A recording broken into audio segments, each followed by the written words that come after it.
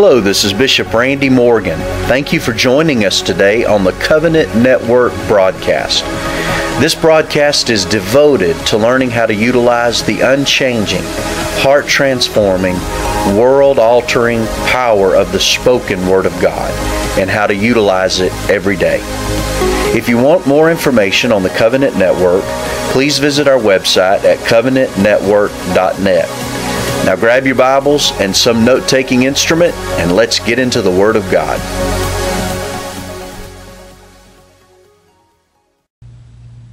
Okay, final video on the series of the Holy Spirit. The first video was the New Testament examples of believers being filled with the Holy Spirit. The second podcast and video was on the salvation and the infilling of the Holy Spirit as two separate works of grace, biblical evidences of that, and the purpose of the infilling of the Holy Spirit for power for the believer. The third video was the benefits of speaking in other tongues as it relates to the infilling and the overflow of the Holy Spirit from your life. We understand that salvation has no evidences except for a life change. But the baptism or the infilling of the Holy Spirit has an evidence because out of the overflow of the heart, the mouth will speak. When you become full of the Holy Spirit, you will begin to speak in other tongues. And I gave many scriptural references and evidences for that stand and for that belief. So we believe in being born of the Spirit and we believe in being empowered by the Spirit, that those are two separate works of grace, the same Holy Spirit. Two separate manifestations, one Holy Spirit. There's a manifestation of the born-again life, the new creation, and then there's the manifestation of power and supernatural giftings. So, this last one, I want to talk for just a few minutes. This last video, this last podcast, I want to talk for just a few minutes about how to receive the baptism in the Holy Spirit. How to receive. First of all, you must be a believer. You must be a believer. You must have called upon the Lord Jesus Christ in order to receive the infilling or the baptism in the Holy Spirit. You must be born again. Jesus said the world cannot receive the Holy Spirit. What did He mean when He said that? He meant that the unregenerate cannot receive. So, this is something very important.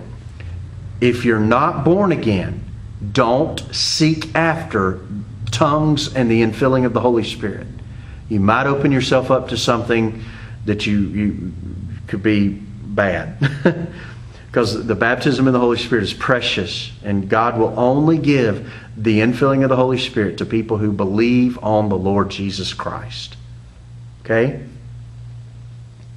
Okay. That's the first thing. The second thing is you have to yield yourself. Now, if I were to say to you right now, repeat after me, I am watching a video.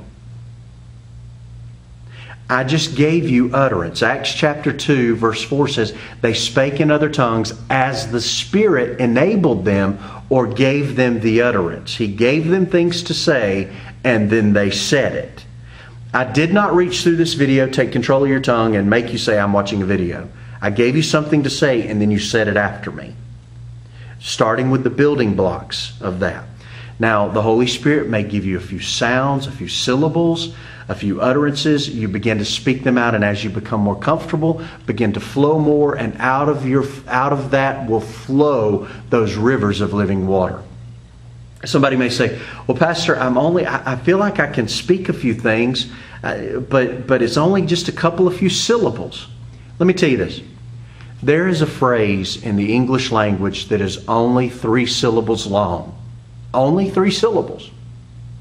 And it's a phrase in the English language that has caused the nation to rise and fall. It's caused houses, homes to rise and fall.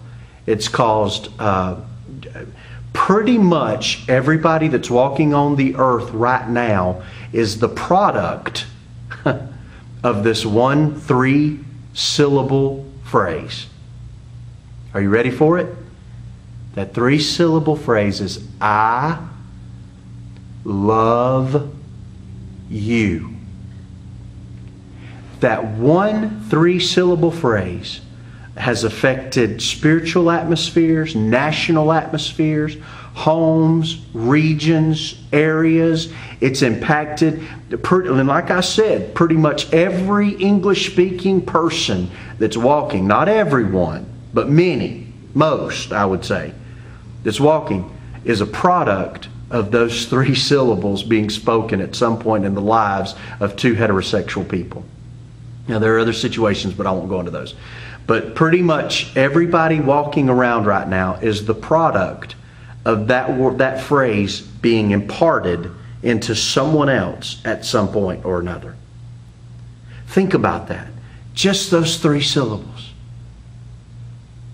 It's caused businesses to rise and fall. It's caused churches, when I say fall, rise and fall. I mean, if somebody, like in a business, somebody says, I love you, and it imparts to them the character and nature of success. Withholding it can create the failure of some people.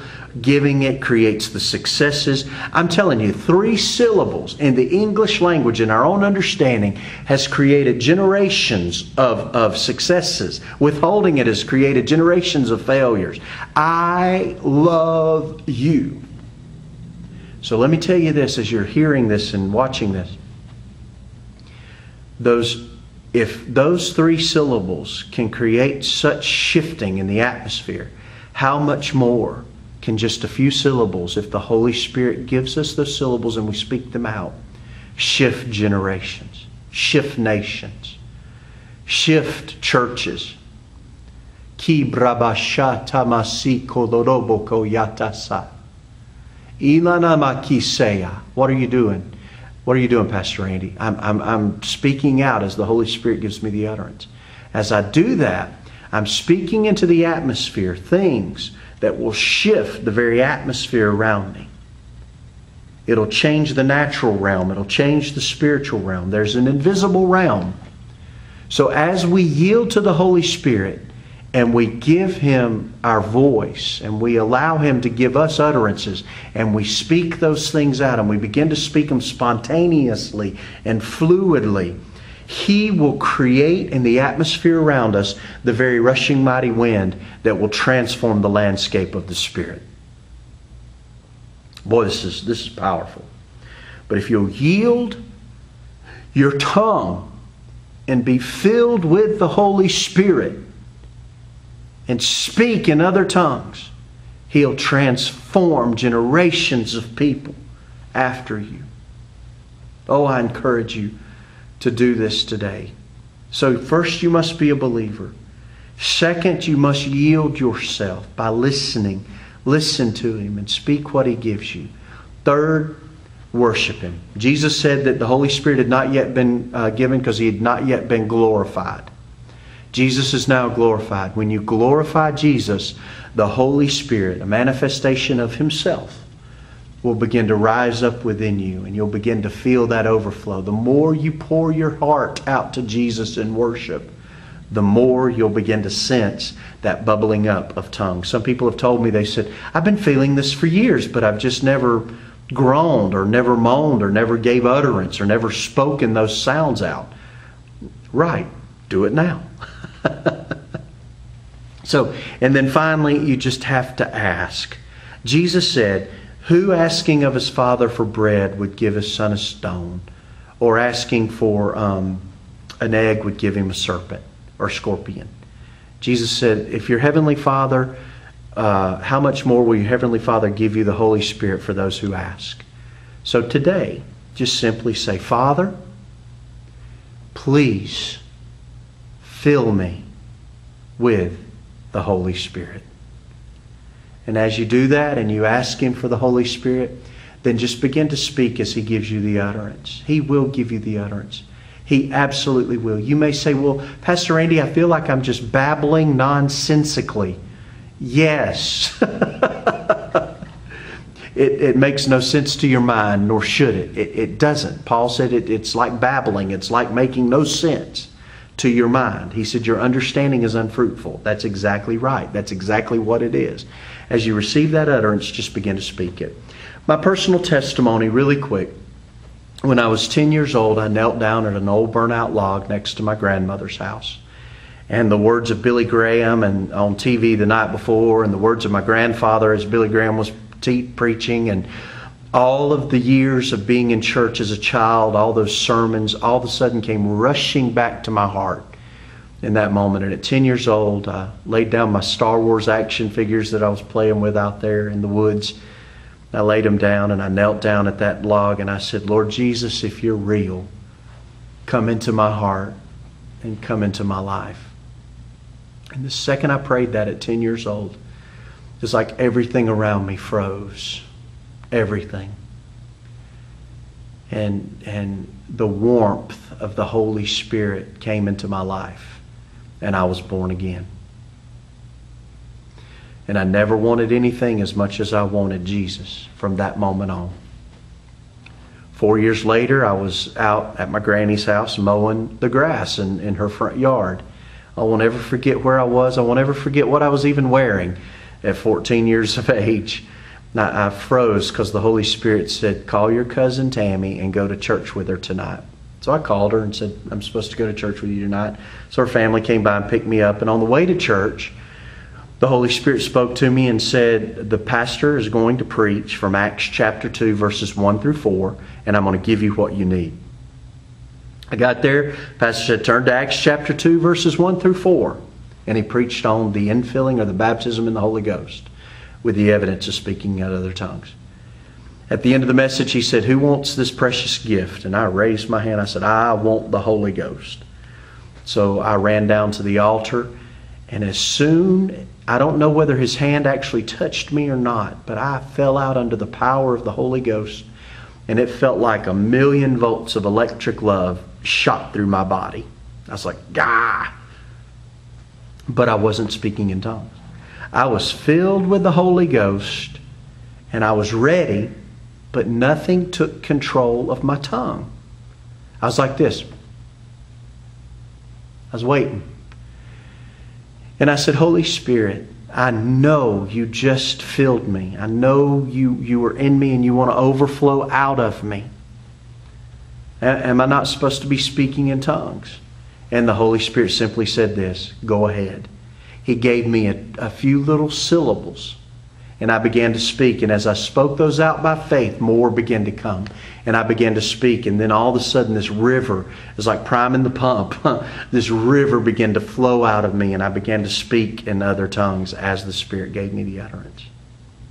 Today, in this video, and in this podcast, you've confirmed that you're born again. You've confirmed that you've asked the Lord for the filling of the Holy Spirit, the infilling, the baptism in the Holy Spirit. You're ready. Now, I encourage you to turn this off. When I pray, after I pray, go spend some time alone with the Father and begin to speak as the Holy Ghost gives you the utterance. Father, right now, I lay my hands on the listeners of this video, the viewers of this video, in Jesus' name. I set my hand on them by faith and declare that they receive the promise of the Holy Ghost. And they will begin to speak as the Spirit gives them utterance. In Jesus' name, amen. Amen. God bless you. Email me. Send me a text, 404-394-2513, 404-394-2513. Email me, visit our website at newcovenantatlanta.com, and give me information about you receiving the infilling of the Holy Ghost, because I want to know. I want to be able to rejoice with you. God bless you, and I'll talk to you soon.